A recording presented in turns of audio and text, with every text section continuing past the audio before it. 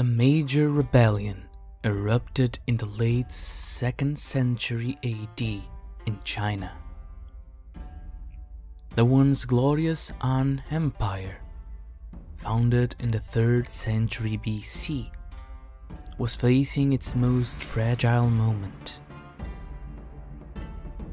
Many of the lower social classes protested with the massive corruption occurring in the court, leaving them to join the way of peace, or as it is better known, the Yellow Turban movement, that sparkled a series of events that would eventually lead to the end of the most famous and beloved dynasty in China.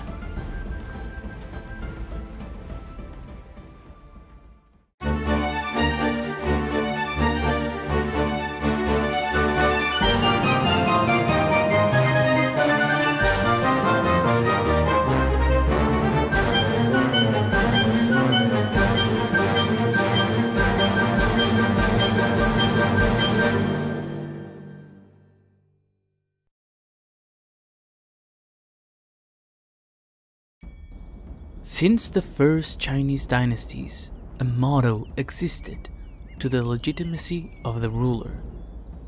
That would be known as the Mandate of Heaven. One didn't need to be of royal birth to achieve it in the eyes of the people. Instead, it was shown through his kind gestures and just governance. That is how many dynasties were born. The Han were such a dynasty. But almost 400 years of Han rule made the dynasty weak. For many decades, that the emperors became indulged with food and women, leaving the duty of rule to their eunuchs, that used their influence and power over the emperors to enrich themselves. This appropriation of the empire's wealth left many people of the northern regions to seek employment in the south, where the lands were richer and wealthier. This led to the powerful landowners of the south to exploit the surplus of manpower, leaving them with vast riches at the discontent of the people. It was in the reign of Emperor Ling of Han that the lower social classes began to openly revolt because of a new edict issued by the imperial court that raised greatly the taxes so to build new fortifications along the profitable Silk Road that was being attacked by several nomadic tribes.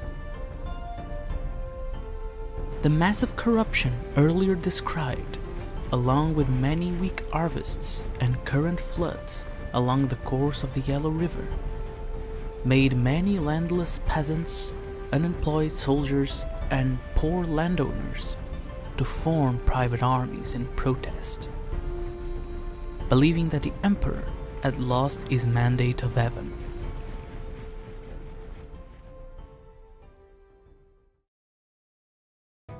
Far from the open revolts of the common folk, in today's Shandong province, a healer by the name of Zhang Jue founded a Taoist sect along with his two brothers, Zhang Bao and Zhang Liang. Zhang Jue first tried to enter in the civil service of the empire, but failed his exams. Now he helped the poor by healing them for free, a gesture that made him and his brothers quite popular with the masses. Through their work, they saw the misery that the common people had to endure under the Han regime, along with the many natural disasters occurring in the empire. Zhang Jue, by that point, began to promote an uprising to remove the Han of the imperial rule and bring forth a new age that would distribute the land equally as well the equal rights of all people. This new movement of the Zhang brothers began to attract all sorts of people, mostly peasants, but it also made its reach into the imperial court. With his new informants in Luoyang, Zhang Jue began to plan a rebellion across the entire empire, using many of his patients to spread the word. But before he could reliably call his supporters to arms, the authorities in Luoyang discovered Zhang Jue's intentions and killed his sympathizers. Discovering that his plans had been betrayed by an official of the imperial court, Zhang Jue had no choice but to prematurely call upon the supporters he could to begin the uprising against the Han regime. Even with this setback, he was able to rally around 300,000 to the Yellow Turban banner. So, in the second month of 184 AD, the Yellow Turban Rebellion began, with Zhang Jue styling himself as the Lord General of Heaven, while his brother Zhang Bao was the Lord General of Earth, and Zhang Liang the Lord General of People.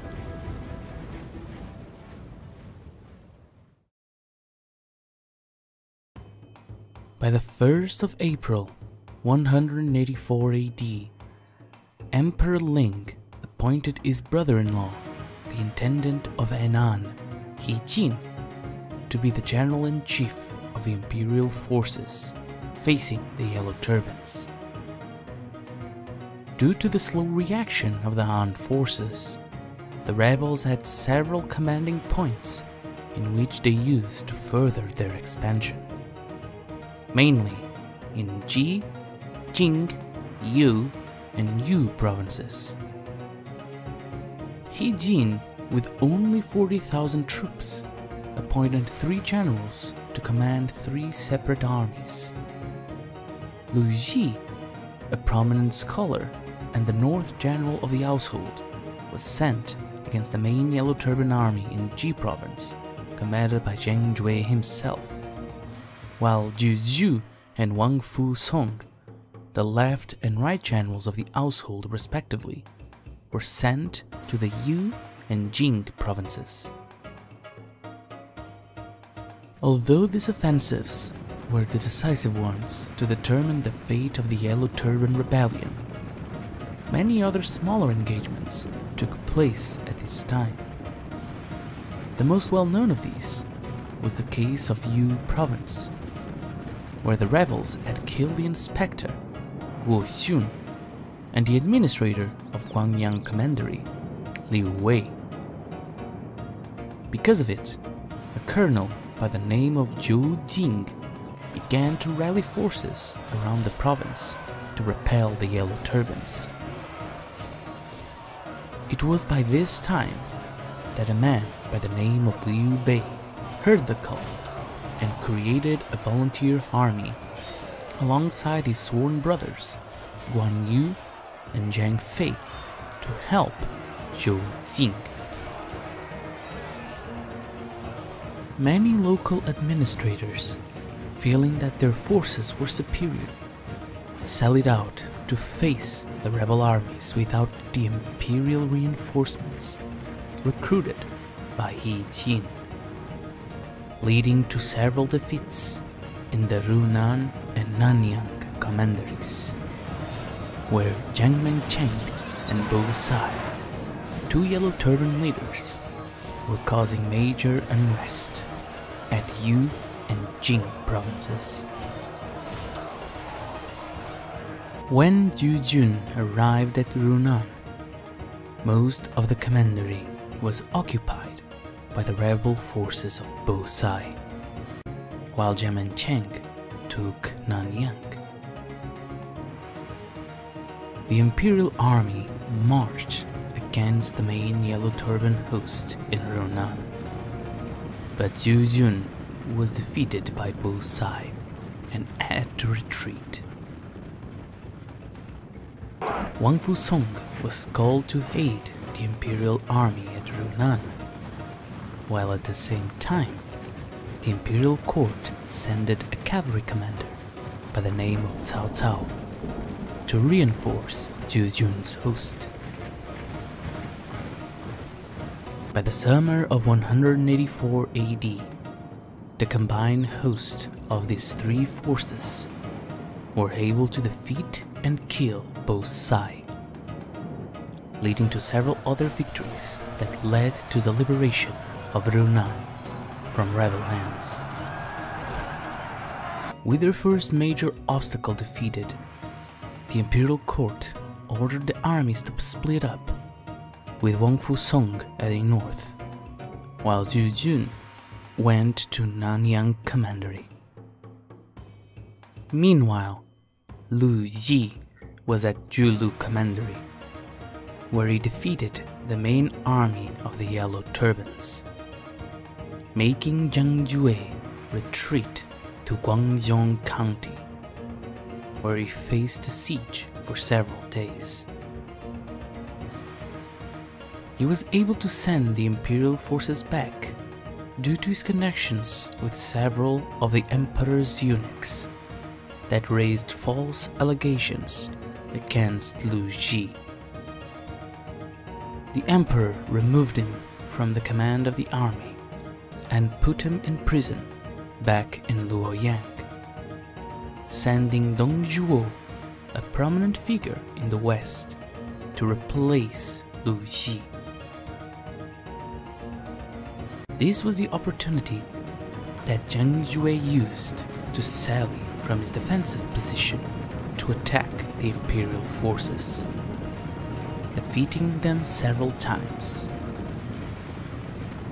Due to his incompetence in leading the imperial host, Dong Zhuo was quickly replaced by Wang Fusong, that began to push back the Yellow Turbans to their original positions, to the point where by winter, Zhang Jue was again under siege in Guangdong County.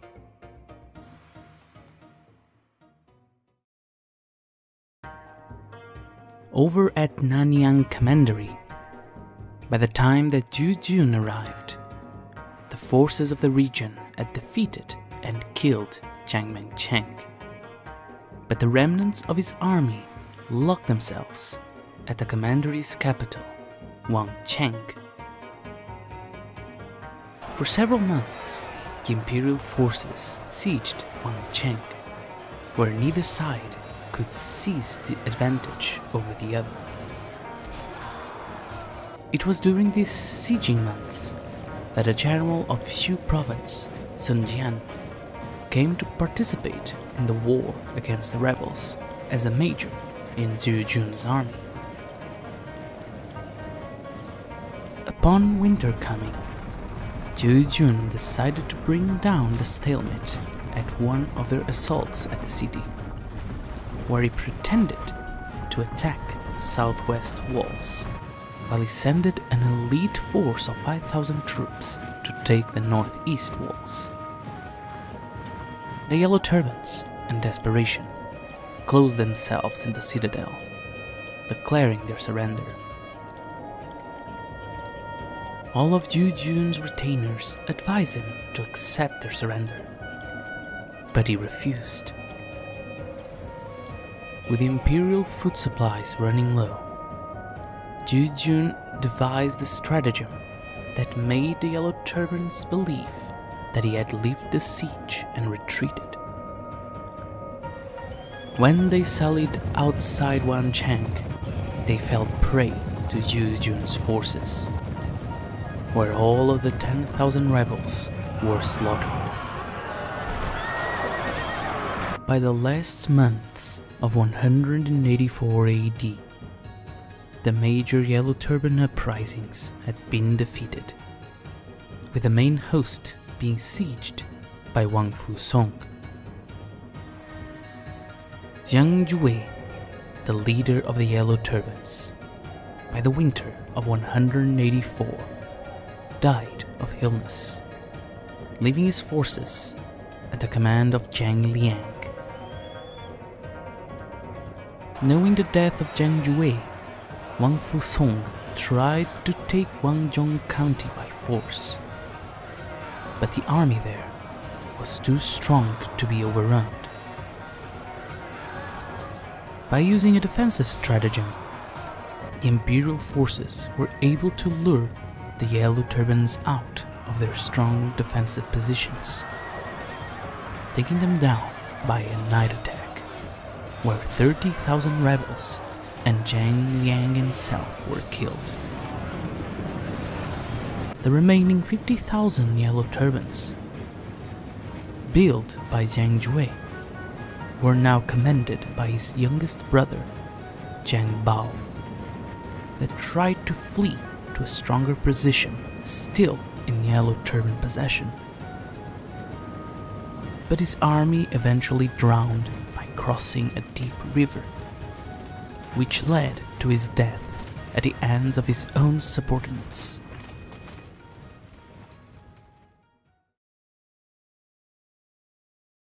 With the heads of the Zhang brothers delivered to the imperial court, Emperor Ling, by February of 185 AD, proclaimed the beginning of a new era.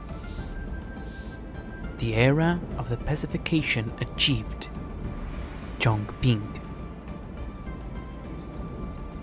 Although the main Yellow Turban forces had been defeated, for the next 10 years, several other uprisings would occur all over the empire, with the rebels referring to themselves as the Yellow Turbans.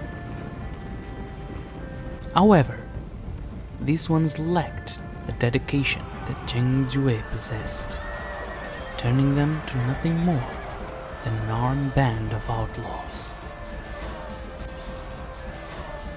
The Han Empire had won a tremendous victory, but at a high price. Much of its infrastructure in the affected areas had been destroyed. Around 5 million people died from the conflict, and hundreds of thousands of civilians were without home and jobs. Many of the governors and intendants that aided the empire with the rebellion began to seek self-governing powers in the process, turning themselves into warlords that more frequently ignored imperial rule. The Han court was powerless to repair all of the damage that received from this rebellion, which led to the most infamous period in Han history.